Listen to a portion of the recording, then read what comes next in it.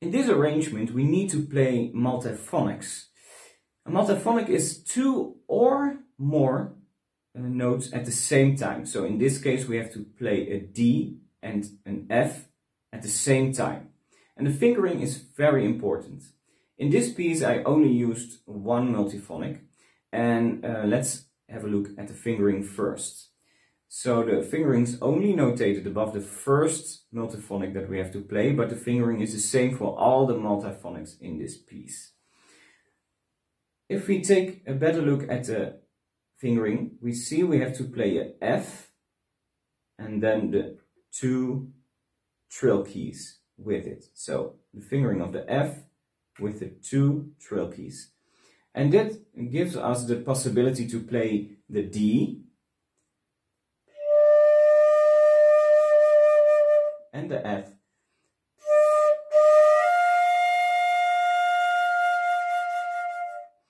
So for the low note, we use the vowel ah and just say ah and feel your tongue, how your tongue is. It's low, ah, and we can play the D. It's a very weak note. That's okay. So don't try to force it. And now the second one, we have to use the vowel E, like in cheese. So E, let's say it, E, and then feel the shape of your tongue. It's a little bit higher, E. And now we can try to play the F.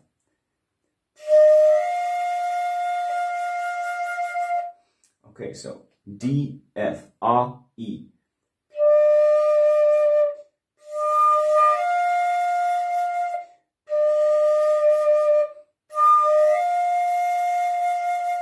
Now we have to combine both of them.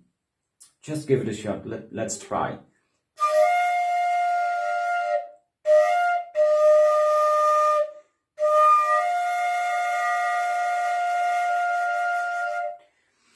Okay, so you can practice this the way it's described in the Flute Colors book, exercise 11.1. And now let's try the melody and just go for it. So don't think too much about the multiphonic and how to do it.